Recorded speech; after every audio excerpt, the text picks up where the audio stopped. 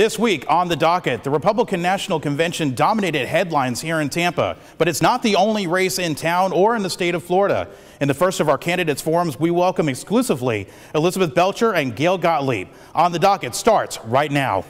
From the Hawk TV Broadcast Center in Ybor City, this is On the Docket with Felix Vega.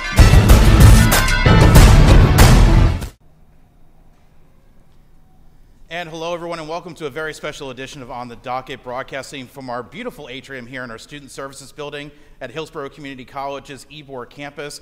Now, when I started On the Docket last November as a radio show, I got a unique platform to cover a lot of things from local news to politics and everything in between. And that's why I'm very happy to have our first candidates forum here on the docket, and two very special ladies who I met in Ybor City a couple of weeks ago, actually. Gail Gottlieb, you are the House Democratic candidate for District 59, and also Elizabeth Belcher, you are the State Senate candidate for District 24. Ladies, thank you so much for joining us. I really appreciate it. Thank you, Felix. Glad to be here. Great. Elizabeth, I want to start with you. You've had what most would consider a very rewarding career in the government and also in the library system as well. Why are you jumping in this hornet's nest of politics at this stage of the game in your life? Well, I need to clarify one thing. The library, I was just a volunteer. Okay. I didn't work there. I worked as a Friends of the Library. I was the president of that for the Sefner Mango community. And what happened was that myself, along with a lot of other people, fought to get that library built. And I have never heard anything negative about that library. It's a beautiful building. I got to make a commercial here. It's the only library in the Hillsborough County system that has a theme of math and science.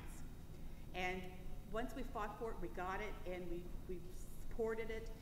I go by there and see all the cars there, all the people there, and it just gives you a wonderful feeling to know I did that. I helped to do that. And there is so many things wrong with our state that I feel a need to go out and make, I hate to say make a difference, but sure, address those issues and bring them forward. And Gail, you actually jumped in your race for very different reasons, some similar reasons to Elizabeth. Talk to us about why you got into your race in the first place. Well, I want to make a difference, of course. Anybody who's running for office and doesn't want to make a difference maybe should stay home.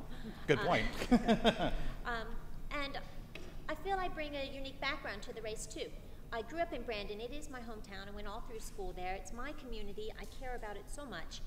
My background is as a lawyer, but I've spent my entire career in public service, every bit of it, from working on behalf of working people and making sure they get their unemployment compensation when they need it, negotiating agreements for things like telecommuting to help balance work and family life and ease road congestion, managing a program for victims of labor and sex exploitation to help them rebuild their lives, teaching in a low-income school, and also doing a range of public policy work from higher ed to drawing attention to the very, very serious dangers which are posed by unsustainable public debt and addressing the problems in ways that reflect our values.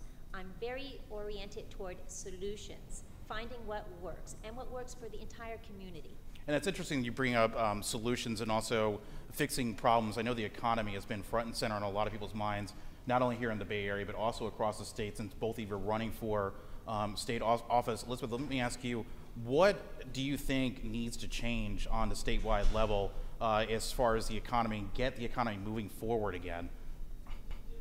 To get the economy moving forward again, one, as long as the Florida continues to misspend money, we're not going to be addressing problems. And what I mean by misspending money is things like the Taj Mahal courthouse or the airline hangar. That money should have been directed back into the state to the programs that we really need to address. The other thing is, and it brings back in, it comes back into my belief of economy and environment, is the fact that we have what we call brownfields here. There's one, as an example, in north of I-4. It's called Taylor Road Landfill. It's a closed landfill. It's a what they call brownfield. And my belief is that what we should be doing is partnering public and private money to build solar farms on those pieces of land that are not usable in any other way. And once we do that, we've created jobs. We've created stable jobs that can't be outsourced. We sell the electricity to TECO. We receive funding. The funds come back into the state, into the county, without raising taxes. And Gail, let me ask you the same question. What do you think will really kickstart the economy and get us moving in the right direction again and get unemployment down, which I think is everyone's goal across the state? And it's not just unemployment, it's underemployment as well. And it's also people who are working in their chosen careers but simply cannot support their families in a way that allows for a brighter future for them. I think the first thing we need to do is reject this false dichotomy between community and business. It's absolutely wrong. The two are interconnected. They need to be united. We need a business community that realizes that we cannot starve our communities and our families and still have the flourishing economy that we need. Have you met both on the campaign trail people that are in more of that underemployment category? Absolutely. And your district is, you're actually out towards Riverview, Brandon. That's right. Progress Village. Yes. Now, what is the chief concern for the people that you're talking to? Is it a lot of these policies that the Democrats and Republicans talk about, social policies, or are they mostly focused on their families and getting their lives back together? Well, they two go together, really, very much so, especially if Florida continues to undermine communities. The state of Florida does not support its schools, does not support its parks, the things that make our communities worth living. We cannot attract the kind of businesses of the future. We will continue to have a low-tech, low-skill economy, and families know that as well. If they themselves don't have a way of getting the skills they need and they don't see their children having access to the kind of skills that tomorrow will bring, they are in despair. And so it's underemployment, unemployment, lack of skills, mismatch between those job vacancies that are out there and the skills that everyday Floridians can bring. Elizabeth, let me turn to you and stay on the same subject for a while. I find it interesting as a prosecutor, and a lot of my friends that are attorneys, Gail, I think you can relate to this as well. We find ourselves $60,000, $100,000, $180,000 in debt because we had a dream, because we wanted to make ourselves better and go to school and go beyond to grad school and med school and law school. I've seen the past 12 years I've been an attorney numerous times legislation go up to the House and Senate, only stall regarding debt forgiveness, for one, on the part of government attorneys and also public attorneys as well. But across the broader range, people that want to go to med school and grad school, is like, how do we make it affordable for them on the statewide level where they can attain those dreams but not be drowning in debt for 10, 15, 20 years out after they get out of school? Well, let's start with the fact that you said 12 years. The Republican legislature, actually the Florida legislature, but it is the Republican legislature, has been in total control for the last 14 years. And we need to start addressing those issues that you were talking about, where we can actually provide opportunities for people to get forgiveness of debt. Years ago, there was the federal government forgave debt if you became a teacher, if you become a public servant right. at some point. Anyway, correct me if I'm wrong, but other states do have these types of forgiveness programs, correct? I'm not aware of any, but I'm sure there are. Let's put it this way, I sincerely hope there are. Right. We all do. Yes. In addition, then, we need to start truly funding our education at the levels that they're supposed to be funded at. The Florida Constitution requires 60% of the funds that come into the coffers to be spent on education. The lottery is supposed to be in addition to that. So that's on top of the 60%? Yes, it's on top of the Interesting. 60%. Yes, that is not being done right now. And as I said, we can partner with public and private enterprises to do these solar farms, to do the burning of garbage to create electricity, to bring down the cost and wean us off the oil, foreign oil, and bring funds back into our government that will, of course, be 60% to the revenue, to the schools. and help address those issues that you're talking about. And Gail, same question to you. What do you think the government needs to do on the statewide level, the legislature, and in particular the House, to really help students like us that are going to grad school and want to go to grad school? Because quite frankly, you can't get many jobs nowadays without some sort of graduate degree. Wonderful question, and it gets right to the heart of so many of Florida's problems. I might also add, though, it's not just the graduate and professional degrees, it's access to our community colleges and our four-year institutions as well. I was really heartened to see last year more authorization of student loans from the federal government, and then more recently, stabilization of the interest rates. Right, absolutely. Absolutely terrific. What I'd like to see also, though, is more oversight over some of the for-profit career colleges, which just have an abysmal rate of graduation, saddle these students who are often working people, young working people with tremendous loans, have a terrible default rate, and these defaulted on loans are very, very often subsidized by taxpayers. That is really warrants some very close examination, because that's money being spent unwisely, as Elizabeth was saying. And on the community college, you brought up a good point, because obviously we're here at Hillsborough Community College, and I know this was a great institution. I actually graduated from USF. I came back here to school in 2009, looking for my second career. That's so terrific. I actually, it brings it all home being here and hosting the show here. And I think that's a great point, that the community colleges also serve such a great benefit to people that are either looking for a second career, starting their lives over. Really, it cannot be underestimated. Absolutely cannot be. But I know in my own community, Brandon, I know of a family, a very good friend of mine who graduated from high school along with me. Her daughter went to a magnet school in Tampa. Right. So the family has a very modest income. She had a scholarship. Florida has some very small scholarship programs. Bright Futures doesn't have the reach it should have. In any case, she had this scholarship, but because of her economic situation, she had to work so many hours that she just simply couldn't keep up with her demanding studies. She was studying to be a biologist. It's a wonderful career. She had to drop that. She lost, her grades dipped, she lost the scholarship, and now she is out. She is absolutely out of higher ed. And let me just add also how she was able to qualify for the program in the first place. It was because her family, modest income, the man who had served as her stepfather, and always as her stepfather for years, was not married to her mother. And they didn't marry for a very specific reason. Combining those two incomes would have just pushed them just outside out of that bracket. Out of the reach. And now that's a pity. Look how that undermines our families, our economies, our future, and it's a small tragedy. Not a small tragedy, it's a big tragedy for one person. Multiply that by many, many others. Absolutely. As for the student loan forgiveness program, I am really afraid to say that unless we have some big changes in Tallahassee, which Elizabeth and I would like to be part of, I don't see us moving in the right direction there. That's why we're running and hoping to change things like that. Really, there's no funding there. Is the reality of it. We need to encourage professionals to go into public service.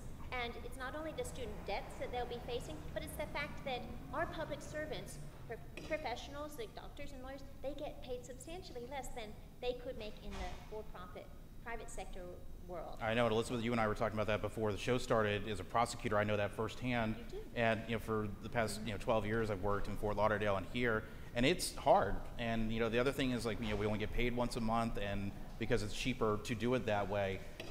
What sort of things where would you draw the funding from? You talked about renewable energy, which I think is a very interesting prospect to bring into the mix for extra funding. Where else can we look for funding to start this ball rolling that we've been talking about?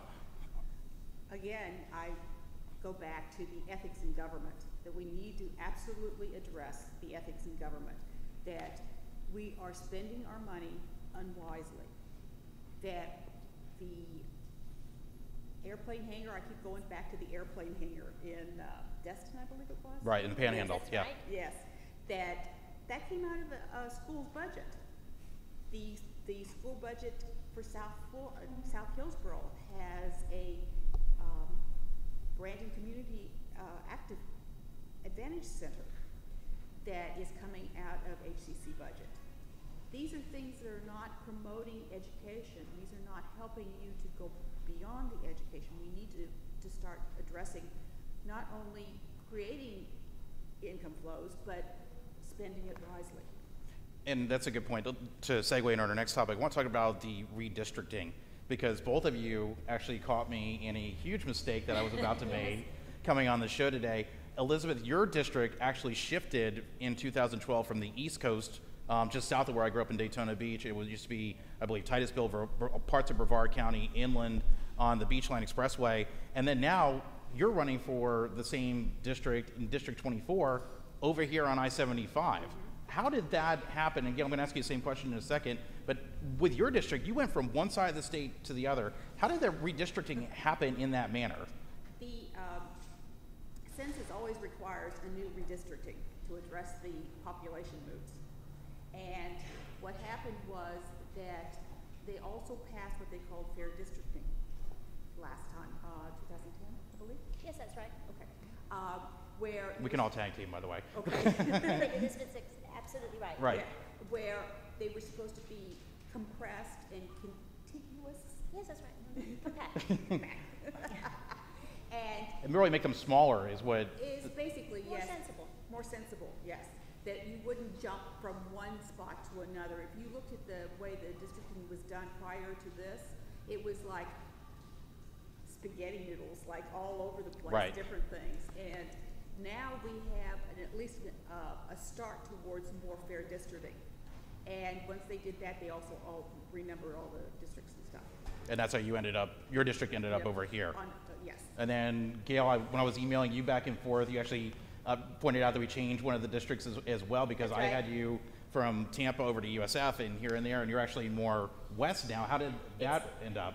It's funny, Felix, I know you're a journalist and very interested in getting everything just correct. Exactly. And that's why I offered to prove to you I was going to bring I did bring an official map just to Right. you could see that I wasn't just making it up. And it's funny, what did you mention, Elizabeth, that some of the districts have been shaped like noodles? Right. That's funny, the word gerrymander actually is a play on the word salamander, because Really? yes, it is. The original cry against gerrymandering was a politician named Jerry, a New England politician, Right. who said to have created districts that were as crooked and twisted as a salamander. Interesting. They call it a gerrymander. That I just want to say that I am very happy with the way District 59 is now. I couldn't be more pleased that it includes my hometown and the communities that make sense to be connected to it. Riverview, where I spent so much time as a youth, Valrico. So in my case, I feel very pleased with it. I'm, delighted. And Elizabeth, do you feel the same way about how 24 also was redrawn as well? Oh, yes, very much so. And you actually cover from Pasco all the way down to Pasco County line, I believe. That you told me you have one little spike that goes up into Pasco County. Yes, one little spike that goes into Pasco County.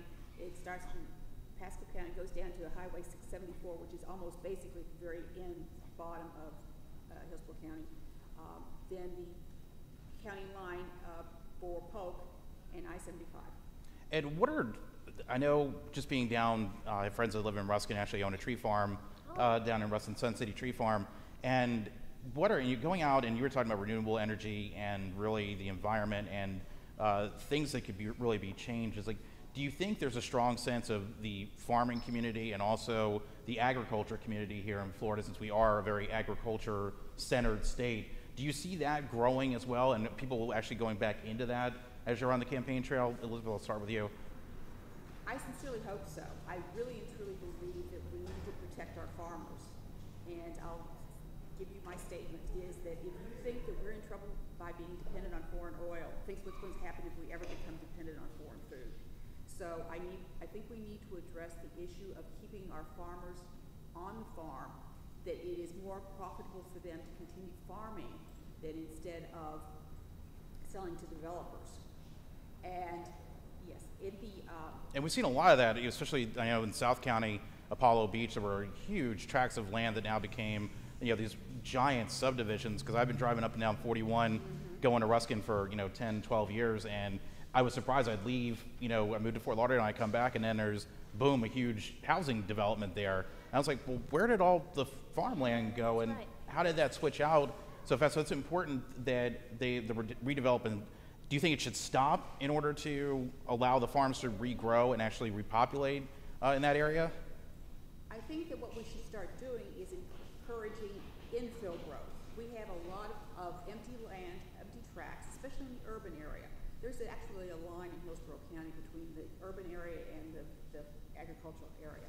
And people don't realize this, but the agriculture, it isn't the first, it's certainly the second business income in our county. And we can do things as, like you were talking about your friend who owns the tree farm. The FDOT, Florida Department of Transportation, when they widen roads, they are not required, when they take down the trees and cut down, they're not required to replant. So I find that very unacceptable that they should be required, if they cut down a tree, to replant a tree. It will provide funding for farmers. It will provide a quality of life because people feel better when there's trees and shade and things like that. Sure. And you know, one of the other big stories, and you probably are going to be front and center in this if you get elected. I'm sorry, you want to jump in there real quick? Sorry. I just want to applaud so much that Elizabeth said, and also echo that agriculture is the unsung hero of Florida's economy.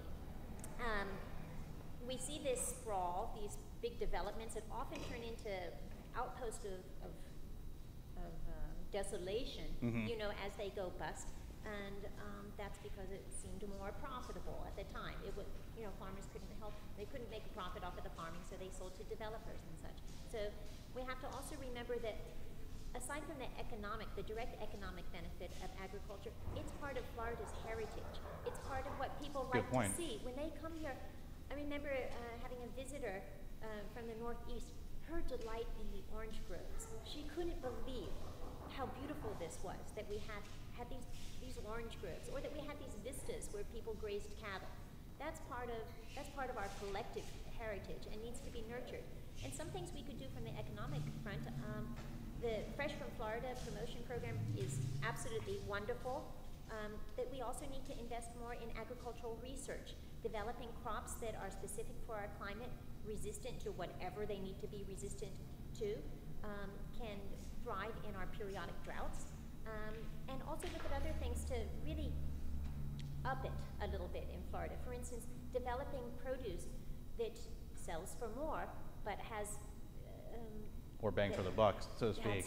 That's right. Sometimes that means really encouraging innovation. Again, we need to do that through and going back to our education discussion as well. That's right, and research, but also other programs to make it possible, for instance, for that farmer who does develop a specialty crop to be able to get crop insurance for it.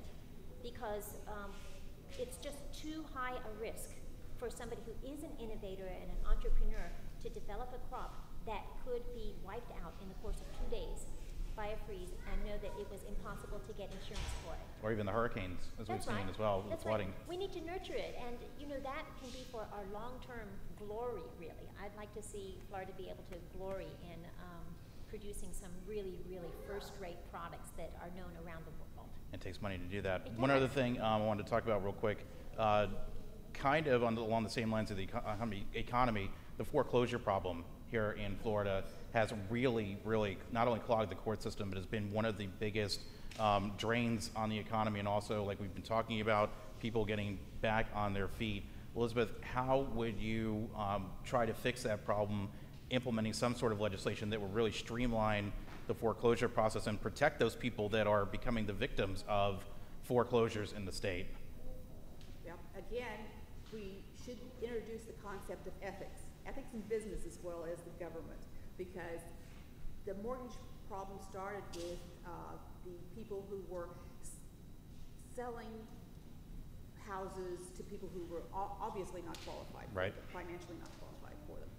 I saw an article in the paper a day or two ago where I believe it's the Bank of America is offering to renegotiate, lower the mortgage balance on people's homes and renegotiate their payments. This is a good first step. The problem becomes is, one, people don't believe that it's real. True. There's a lot of distrust. I mean, you have to admit. It's too good of a deal to be true, kind of thing. And the other thing is that the people they are addressing are people who are behind in their payments for a couple of months. And we also need to address the people who have been fair, who have followed the rules, who've scrimped and saved and managed to make sure that their mortgages are being paid on time. And they should be allowed to enter into this program also. And one of the other things, Gail, let me ask you about this along the foreclosure things is, as a lawyer again, I see the court system. I have friends that are foreclosure attorneys, and they tell me horror stories about what their clients are going through. What are some other remedial measures that can be put in place locally in the court system that can help the problem vet itself out? Right now, Florida has an enormous length of time that it takes to move a house through the foreclosure process. I think I saw, well, I might be taking this from an industry source, but I trust that it's well-researched, 600 days, more or less 600 days it can take. Florida relies on judicial processes to do that, and those wheels grind sometimes very slowly. I certainly believe that there's enough blame to go around in the foreclosure crisis. But we do need to find some way of moving these houses out of the foreclosure process and back onto the market. One thing that could be done is we could encourage banks and credit unions to offer more liens in lieu of foreclosure. This saves the homeowner from a bankruptcy determination, brings the house to the market, which is better for the bank too. You know, one thing Floridians should be aware of though, once this big backlog of houses in foreclosure proceedings comes back onto the market, we could expect to see housing prices drop. Again? Yes, but this is just a matter of supply and demand. Right. It's not a long-term harbinger of terrible things. We can expect to see a dip, which we would then climb out of. And so it's basically leveling out and readjusting itself. Yes, that's right. That's right. I was really happy to see this settlement come through. Finally, it was at a national level to address people who've been victims of the robo-signing fraud. Right. And that's terrible. I'm disappointed on the state level, though, to see that our government in Tallahassee, by slashing the Office of Financial Regulation, has cut half of the regional offices that were investigating mortgage fraud. And this is that something that both of you agree that you should change if you get to Tallahassee? Oh, yes. Mortgage fraud, every kind of fraud needs to be right, but negotiated too. Other things that we could do, as I mentioned, I do think there's plenty of blame to go around. This aggressive marketing of loans to people who really couldn't afford them, and financial institutions betting on the failure. And the failure, right. That's terrible. But also, homeowners also need to be more realistic when they borrow money about their ability to repay it. And we can help them to be more realistic also by making sure that we could, for instance, require that loan agreements be put in language that an everyday person can clearly understand. Then it would be fraud would be cut down on, and it would be much harder for people to say, I didn't know that this would happen. And then just on the personal responsibility level too, these foreclosed homes blight our neighborhoods and drag down the value of all homes in the neighborhood. And it really affects everyone in that neighborhood in the long run. And I would really urge homeowners, whether your house is paid for, whether you're doing just fine with your mortgage payments, whether it's underwater, whatever your situation, it doesn't cost very much. It costs nothing to pick up litter. It costs very little to mow the grass. And I might also encourage people in the spirit of community to take your lawnmower and maybe mow the grass on that house that's been sitting vacant too. It'll help everybody. Ladies, real quick, I wanted, my directors are giving me the cue to wrap up in a little bit. Big night here last night in Tampa, big week for Tampa on the world stage, regardless of party affiliation. The Republican National Convention has come through here. They survived Hurricane Isaac. Obviously, the front page of the Tampa Bay Times this morning was Mitt's promise to America. Let me get your take on the presidential race on both sides. What do you think is one weakness, I'm going to ask it that way first, that Democrats and Republicans need to deal with on the national stage in order to secure a victory in the White House? Elizabeth, what do you think? The big issue in this economy, in this election, is the economy. You need to address the economy. You have to be able to give some plans on how to go forward. The other thing is that when I go out and I talk to people in my district, what is really interesting is that there's so many people who say, we need to come together, we need to find a common ground to go forward on these issues, to address these issues. And it doesn't matter whether Democrat or Republican or Independent, they're pretty much fed up with the idea of the extremes on both parties. We need to start talking to the middle. We need to start agreeing. We need to start deciding that, okay, I can't do this, but I can do this, and we can go forward with these things. And Gail, how do you see that dialogue opening up on the national level, if at all? I mean, we've got, like Elizabeth was saying, we've gone so far left and right, and it's really, they're fighting for, you look at the polls, like really 5 to 6% of the entire electorate that unfortunately is going to decide the election. How do you open the lines of communication where we get past this partisanship? Well, I hate to answer you in a way that sort of sounds as though I'm contradicting you a little bit. I don't feel that we've gone so far left and so far right. Yes, there's a great deal of partisanship, but I don't feel it. I feel as though actually both parties are moving, well, the Democrats are moving farther toward the right, more and more moderate, I guess, more and more bipartisan. By bipartisan, I mean incorporating ideas from both left Interesting and right. point, you're right. It's not just a matter of votes, it's the ideas that go into policy.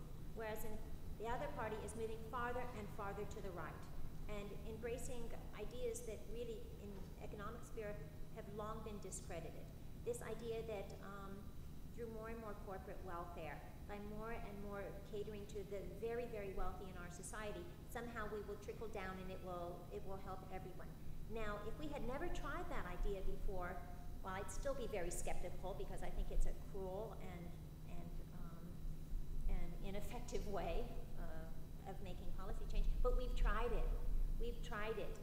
It's been decades now. It didn't work then. It hasn't worked. This idea of trickle-down economics has been a failure. And